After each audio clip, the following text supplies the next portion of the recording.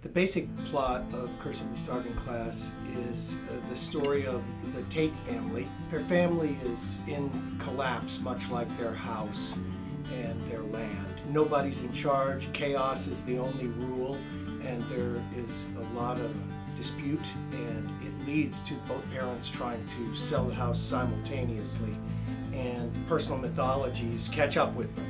I worked with Sam over time as a director and as an actor. I found that in the room he was a very vocal collaborator, but a really easy collaborator.